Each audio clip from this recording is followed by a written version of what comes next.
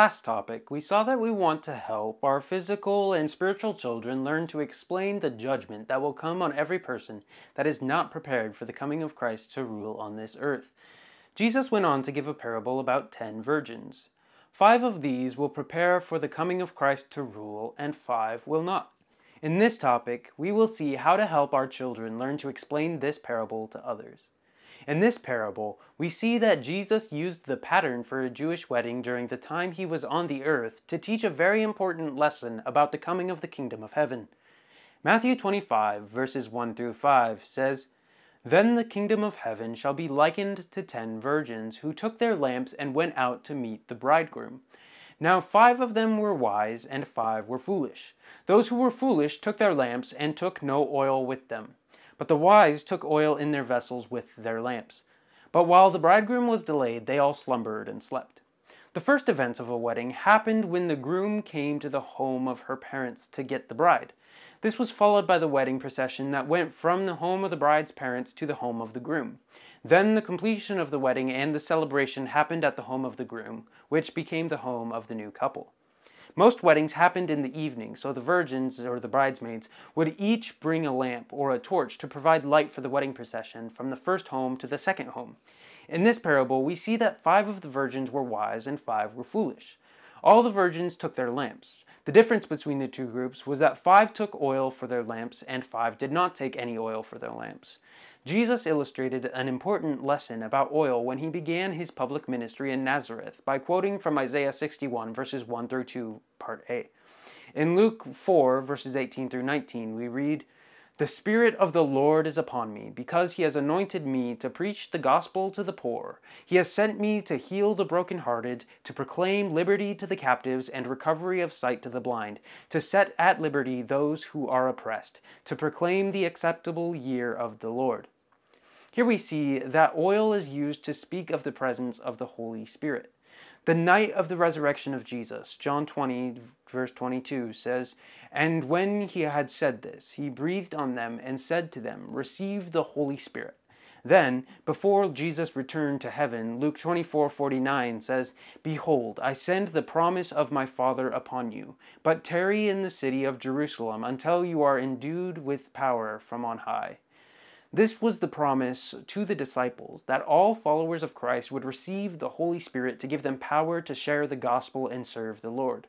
The promise was fulfilled on the day of Pentecost. For us today, Ephesians 1:13 through 14 says, "In him you also trusted, after you heard the word of truth, the gospel of your salvation, in whom also, having believed, you were sealed with the Holy Spirit of promise, who is the guarantee of our inheritance until the redemption of the purchased possession to the praise of his glory." Here we see that the Holy Spirit is the down payment and guarantee of our eternal salvation. As a result, the lack of oil represents the lack of the Holy Spirit in the lives of the 5 foolish virgins. Since the wedding was at night, the virgins were all falling asleep, and some even were sound asleep. Matthew 25, verses 6 through 10 says, "And at midnight a cry was heard, 'Behold, the bridegroom is coming, go out to meet him.'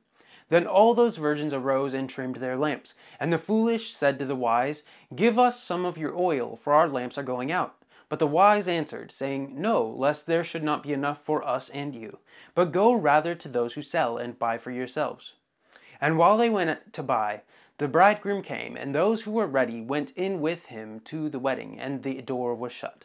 This is a reminder of the fact that no one knows the time when Christ will come.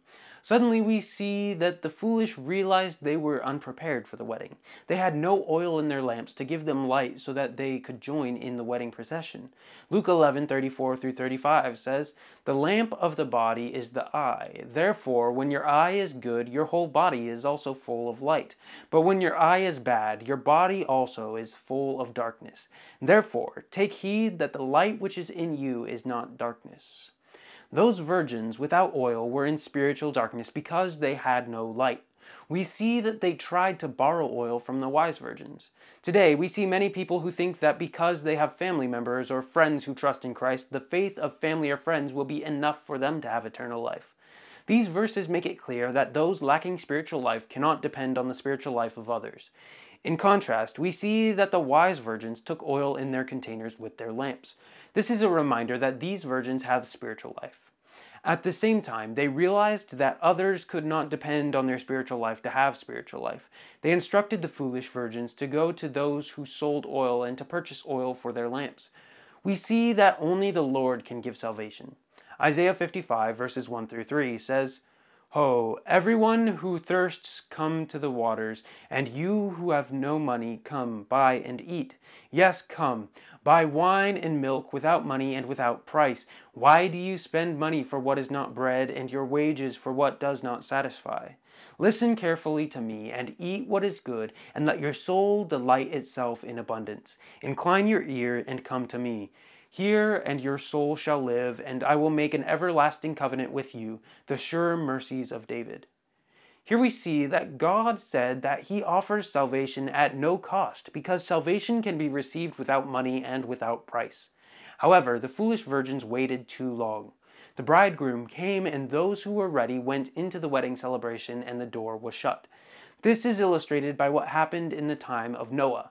Genesis 7:16 says, "So those that entered, male and female of all flesh, went in as God had commanded him, and the Lord shut him in." Throughout the time that Noah was building the ark, 2 Peter 2 verse 5 says, "And did not spare the ancient world, but saved Noah, one of 8 people, a preacher of righteousness, bringing in the flood on the world of the ungodly."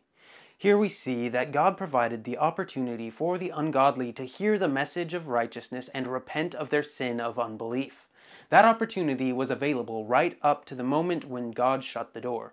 In the same way, the virgins had the opportunity to enter into eternal life until the door was shut. Those who do not believe before Christ comes to rule will have no opportunity after He has come. Then we see that Jesus went on to give a warning to the unprepared.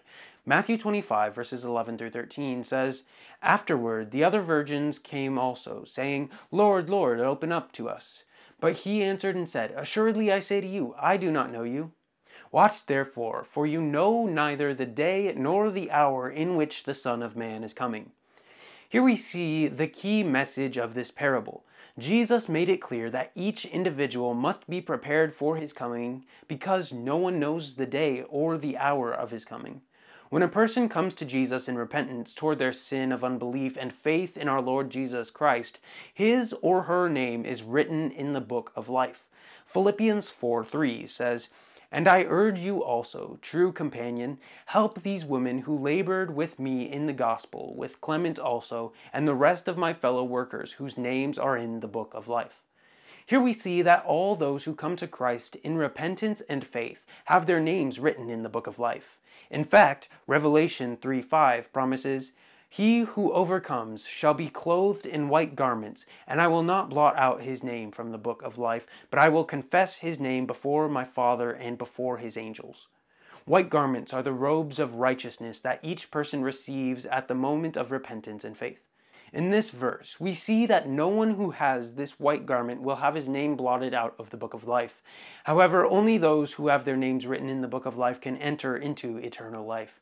Revelation 21:27 says, "But there shall by no means enter it anything that defiles, or causes an abomination or a lie, but only those who are written in the Lamb's book of life."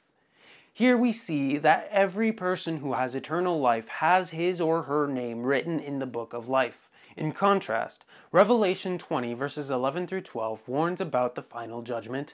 "Then I saw a great white throne and Him who sat on it, from whose face the earth and the heaven fled away, and there was found no place for them. And I saw the dead, small and great, standing before God, and books were opened. And another book was opened, which is the book of life. And the dead were judged according to their works, by the things which were written in the books." This is the judgment of all who do not believe and repent of their sin of unbelief. They will be judged out of the books that have recorded all of their sins. That is why this parable concludes with the warning to watch. The word translated watch means to give strict attention to, so that calamity or destruction will not overtake a person. We could say that it means to get ready in advance so that a person is prepared. This is essential when Christ returns because no one knows the day or hour that Christ will come to rule. Only those who are prepared will enter into the kingdom where Christ will rule for 1,000 years. Those unprepared will be taken off the earth by death and will be in the place of torment until the great white throne judgment. We want to help our physical and spiritual children learn to explain these things clearly so that they can use the Word of God to warn every person about the importance of being ready when Christ comes. For us, this will be the time of the rapture. For those alive in the tribulation, it will be the time when Christ comes to rule for 1,000 years. May the Lord richly bless you as you help your children learn to explain these things.